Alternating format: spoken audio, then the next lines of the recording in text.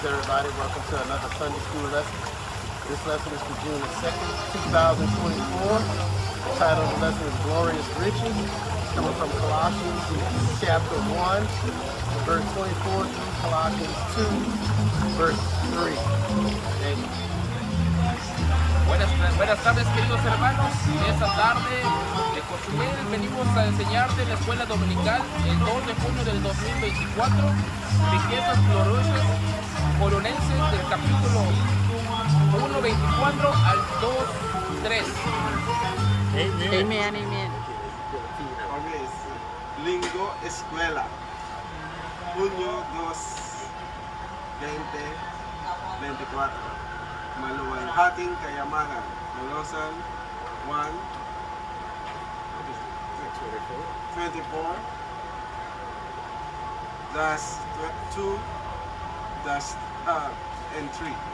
Amen. Colossians 1:24. Who now rejoice in my sufferings for you, and fill up that which is behind of the afflictions of Christ in my flesh for his body's sake, which is the church. Amen. Amen. Verse 25, Colossians 1:25, King James Version. Wherefore I am made a minister according to the disposition of God, which is given to me to fulfill the word of God. Amen. 26, and it reads, whereof I am made a minister according to the dispensation of God, which is given to me for you to fulfill the word of God. Amen. Colossians 1:27. To whom God will have made what is the riches of the glory of this mystery. Amen. Amen. Amen. Amen. To whom God will make known what is the riches of the glory of this mystery among the Gentiles, which is in Christ in you, the hope of glory. Amen. Verse 28. Yes, sir. Whom we preach, warning every man and teaching every man in all wisdom, that we may present every man perfect in Christ Jesus. Amen. 29. Whereunto I also labor, striving according to his working, which worketh in me mightily. The word Amen. be reading from Colossians 2:1. For I would that ye knew what great conflict I have for you, and for them at Laodicea, and for as many as have not seen my face in the flesh.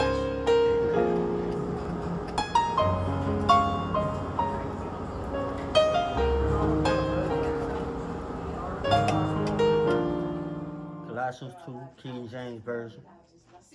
That their hearts might be comforted, being knit together in love, and unto all riches of full assurance and understanding, to the acknowledgement of the mystery of God, and of the Father, and of Christ, in whom are hid all the treasures of wisdom and knowledge.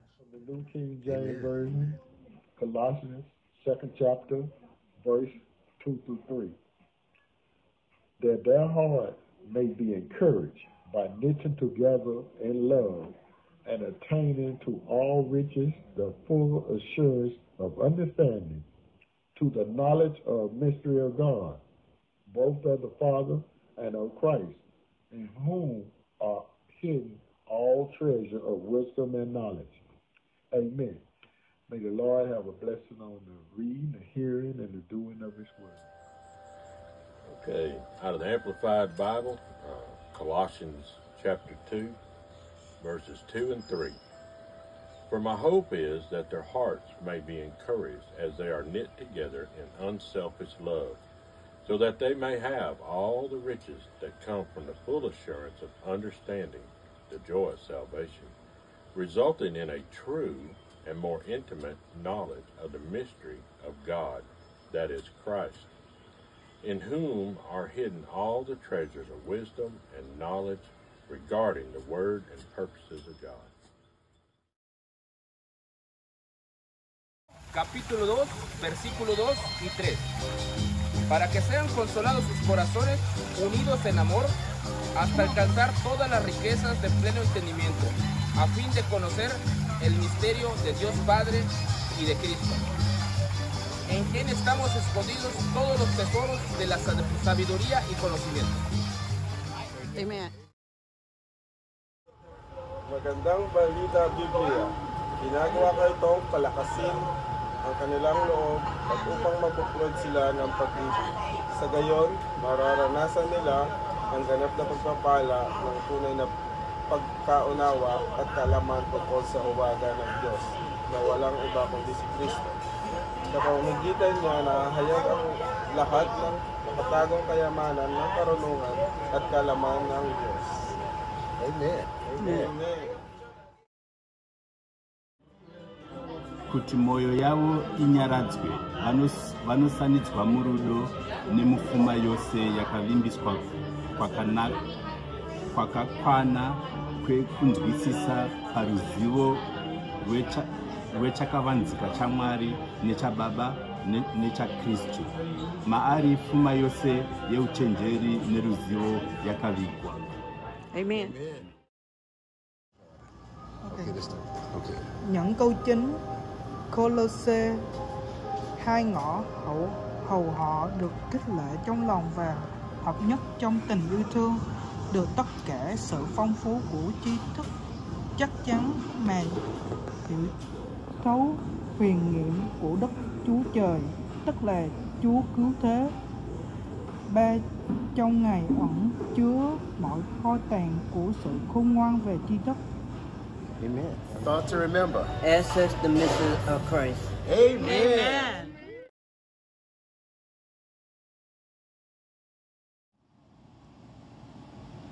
Greetings. Today's Sunday school lesson is for June the 2nd. It's entitled Glorious Riches, coming from Colossians chapter 1, verse 24 through Colossians chapter 2, verse 3. Escuela dominical 2 de junio de 2024.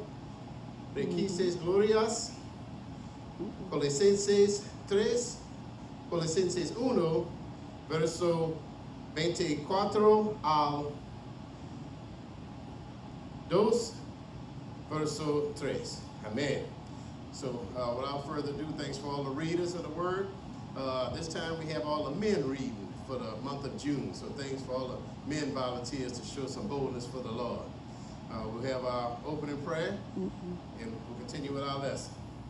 Opening prayer. Father, cleanse our hearts and minds to willingly receive your words, then hide your saving words in our hearts, that we sin not against you. In Jesus' name we pray. Amen. Opening prayer. Okay. Dejanos rezar, Padre, limpia nuestros corazones y mentes para recibir voluntariamente tus palabras. Entonces esconde tus palabras salvadoras en nuestros corazones para que no pequemos contra ti. En el nombre de Jesús oramos. Amen. Magdasal tayo. Ama, linisin mo ang aming mga puso at isipan upang kausang loob na tanggapin ang iyong mga salita. Pagkatapos ay itago ang iyong mga salita na magliligtas sa aming mga puso na hindi kami magkakasala laban sa iyo. Sa pangalan ni Jesus, kami ay nananalangin. Amen. Amen. Amen. Amen. Thank you for our prayers. Okay, the devotion is coming from Galatians chapter 3, verses 19 through 29. Galatians is divided in a study Bible into 3 sections. One is faith or by works of the law. So it's a question, by faith or by works of the law? And that's where the devotion is actually coming from, those first 9 verses. The other 2 sections is the righteous shall live by faith, which is an answer, right? Verses 10 through 14. And the last one is the law and the promises, show how they correlate for the last part of that chapter, 15 through 29. I just want to say, why the law? Because the law showed the transgressions till the seed should come to whom the promise was made. The law against the promises of God forbid. For there had been a law given which could have given life. Verily righteousness should have been by the law. And that's the whole catch. The righteousness is not by the law, it's by faith. So the scripture concluded under sin that the promise by faith of Jesus Christ might be given to them that believe. So we must be a believer that he is, and God is a spirit, right? Wherefore the law was our schoolmaster to bring us into Christ, So a schoolmaster is a caretaker to escort us to the school for our safety, to learn any, I guess, traditions or cultures. Make sure you do everything right. That's the schoolmaster. And that's how the law was. So the law was a schoolmaster to lead us to Christ. Now Christ is the teacher. Hallelujah. So thank you, Lord, for Christ. So if ye be Christ, then ye be Abraham's seed and heirs according to the promise. Moving on to 1 Colossians.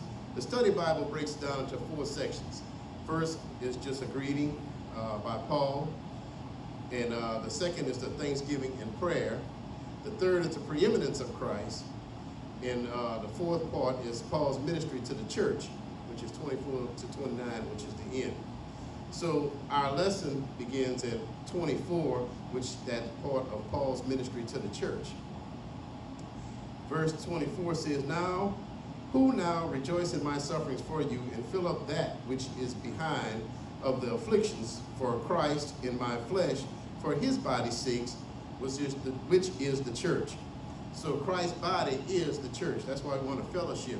We want to make sure we have time to fellowship in the body of Christ, because hey, he's coming back for a church without spot, wrinkle, or bit. We want to be part of that number. Hallelujah. When the saints go marching in. All right, 25. Wherein I am made a minister according to the dispensation of God, which is given to me for you to fulfill the word of God. So that's where that Old Testament come in. And Christ is a fulfillment of the law. Hallelujah. And dispensation in a regular dictionary is exemption from a rule or usual requirement. So yeah, maybe Christ is a dispensation of the penalties of that law. But then the Bible dictionary, Easton, it says the method which God carries out his purposes toward men. And there's 7 dispensations of the Bible. Dispensation of innocence, of conscience, human government, promise, law, grace, and the millennial reign of Christ. So I don't want to diverge too much. So the word dispensation in 4, we have according to the dispensation of God, which is given to me for you to fulfill the word of God. So Paul is coming to explain. So with the Corinthians, remember, Paul wrote the letter to the Corinthians because they were deviating, and we always have bad influences around us, regardless of what we're doing, where are we, whether we're playing or working. It's some bad influences, it seems like. Even if we just sit down watching television, you're minding your own business, and all of a sudden, you know, if you're a man, you're sitting there, and he come on woman with her underwear on. I'm just saying, it distracts you from what you were looking at, even if it was a Christian festival, I'm just saying. So Satan is busy too. So he's trying to make sure, hey, well, I want to pull some of them in with me. I know hell was made for Satan and his angels, but, you know, he may want to pull up. He's walking to and fro too. But hold on. We resist the devil. Submit to God, resist the devil, and he will flee. Just remember those things right there. So continue to go. To whom God will make known what is the riches of his glory in this mystery among the Gentiles, which is Christ in you, the hope of glory. Christ in you. So the mystery hid from ages and from generations is now made manifest to his saints, and that's what? Christ in you. So 26 and 27 there. And then what? Just like in Romans, the word of faith that we preach, here, verse 28 of Colossians, whom we preach, warning every man and teaching every man in all wisdom, that we may present every man perfect in Christ Jesus. Hallelujah. So we're not perfect as we ourselves, because we were what?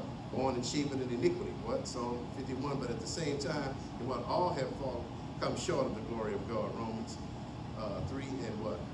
The wages of sin is death, and wow, the law condemns us. So through Christ we have the faith, and through Christ there's life and life everlasting. The last verse is, whereunto I also labor, striving according to his working, which worketh mightily in me mightily, which worketh in me mightily. So mightily. So whenever the Spirit of God moves you, when you have that relationship with the Lord, just by reading his word and attending a church service or a Bible study, sometimes it just strikes you wherever you may be, on that sick bed. A lot of times, if you're praying for yourself, you know, some things come to you. Oh yeah, but Lord, if you get me out of this, I'll do this. And you start making these promises. Make sure you fulfill what you say you're going to do. And I'm going to just tell you this. A lot of things that we say we're going to do for the Lord, it seems real big. And hey, you know, it may be a big part, but at the same time, the Lord will make it easy. His yoke is easy, his burden is light. Because it's like, wow, when you go to start doing it, look like things start flowing your way. Well, look, I don't know if I can even afford to do this. I know I need this equipment. Next thing you know, somebody getting rid of the same equipment that you need. Man, I want to return this to the store because I don't need it. You know, hey, this is a good one. Oh, we got one that's out the box. You know, I'm just saying, there's a way where, hey, you may not be able to reach it in the natural, but hey, the Spirit allow it to come down so that you can get it. So little becomes much when you put it in the Master's hands, and that goes with whether it's finances or whether it's your labor, and what our labor is not in vain in the Lord. So we're going to move on to chapter 2. Chapter 2 is broken down. The first 5 verses are untitled. The second section is 6 through 15. That's alive in Christ. And the last section of Colossians 2 is let no one disqualify you. That's 16 to 23, which is the end. Our focus is in that untitled section, which continues Paul's ministry to the church. So chapter 2, verse 1 says, for I would that ye knew what great conflict I have for you and for them at Laodicea, and for as many as not seen my face in the flesh. So Paul also had the sister cities of, besides Colossus, Laodicea, which is Asia Minor, today's Turkey, and to each and every one of us. Hey, you know, when it's anything in this Bible, what? It pertains to everybody when it's all said and done. Because, hey, we can see where we might have fallen short, or where we need to correct ourselves and put ourselves in check and walk, what? More in a godly fashion. Hallelujah. In Jesus' name, help us, Lord. We can do nothing without you, but through you we can do all things. So Paul's confinement was keeping him from being there in person in the flesh. And he wanted to know how greatly he was striving for them. So not for any self-glory, because all glory goes to God when it's all said and done. But hey, to the love behind the sacrifices that he and others were making on their behalf to experience the glorious riches of life in Christ. So glorious riches of Christ, life in Christ. So it's through him we have just a lot of benefits that we just take for granted, and it's like, ooh, seem like things just going smooth and easy. Well, peace comes from the Lord. He told that the rough waters, peace, be still. Well, the apostles, they were ready to go. What we gonna do? We gonna sink. And all Christ did, hey, they woke him up. They said, peace, be still, and the waters were calm. What manner of man is this? Hallelujah. The Son of God. That's what manner of man that is. He's different. So verse 2 and 3 are key verses of this lesson. So that says that their hearts might be comforted, being knit together in love, and unto all riches of the full assurance of understanding to the acknowledgement of the mystery of God and of the Father and of Christ, in whom are hid all the treasures of wisdom and knowledge. Hallelujah. Thanks be to God. So Paul wants to encourage everybody who never met, well, of course, he wrote to the Corinthians and the Laodiceans and all the neighboring cities at the time who never met him face to face, but he's actually encouraging each and every one of us. So, like I said, we have these bad influences, but we got to keep on keeping on. We got to press our way, press to the mark of the high calling, right? And like, hey, we might not be where we need to be, but we're not where we used to be. We got to encourage ourselves in the progress that we do make in Jesus' name. So all should be aware of the larger community of witnesses supporting them, supporting the faith, and that we should all be united in love. So there was where people meet and talk about the Lord, retreat. And at the end of this particular retreat, all the people that were working for the people that were in the retreat came out to share in the retreat, and come to find out that the people that were in the retreat, whatever number that was, it was 3 times the number that supported them, say like to make the beds, to prepare the food, and to do the maintenance or whatever. So, you know, hey, we all in this together, and we all here to give God glory. That's the whole duty of man. What? To serve the Lord when it's all said and done. The first commandment. At the heart of this mystery is Christ himself. So there's no other way to the Father except through Jesus Christ. So know that we must treasure God's wisdom and the knowledge of hope in the Lord. Hallelujah. In Jesus' name, amen on that. Now, there's two other little scriptures. This is just background, and I'm going to just read them. At this I say, lest any man should beguile you with enticing words, so they're going to have bad influence. 5 says, for though I be absent in the flesh, yet I am with you in spirit, joying in beholding your honor and the steadfastness of your faith in Christ. So remember, keep the faith. In Jesus' name, amen. We'll have our final prayer.